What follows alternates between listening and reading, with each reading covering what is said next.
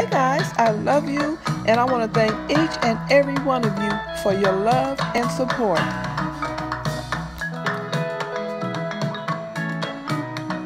y'all doing today? We're going to be making mini donuts today. We're going to be using the red velvet cake mix today, a medium glass bowl.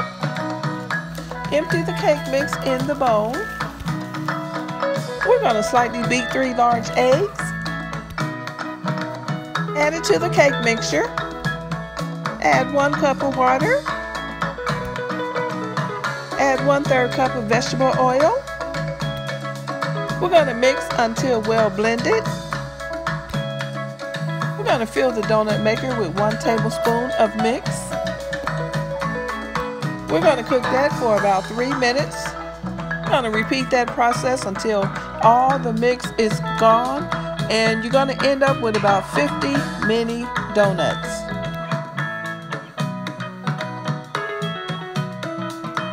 It smells so good, and it comes out perfect every time.